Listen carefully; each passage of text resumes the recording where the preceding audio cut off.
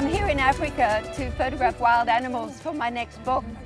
And I thought I'd call in and see some of the children in Botswana and show them my latest book. Do you like cheetahs?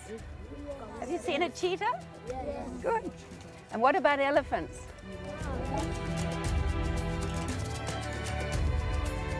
We're going to say together, hello to all the children in the world.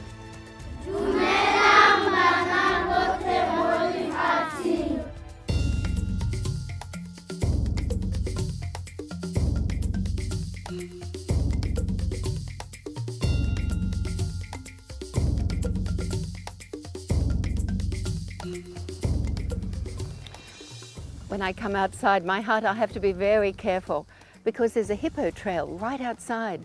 And in the evening, he'll come out of the water and walk past my little hut to eat grass in the evening. And that's when I have to be very, very careful. If I want to go out at night, I've got to get a great big African to take me with a big torch. But the hut is quite safe.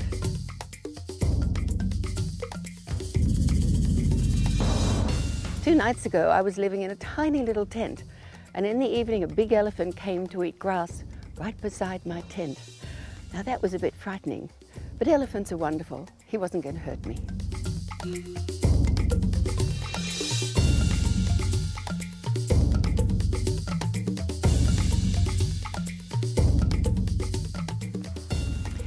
I'm here to photograph one of the most dangerous animals in Africa, the hippo. More people have been injured and killed by this animal than any other.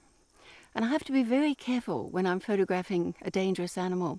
I have to do a lot of homework beforehand, so I know I'm very, very safe.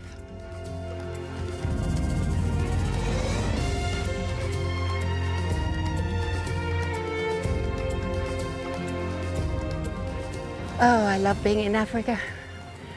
Out on the open plains, taking photographs of wild animals. So I hope you enjoy reading my books and come on a great adventure with me. Let's help save the endangered animals of the world.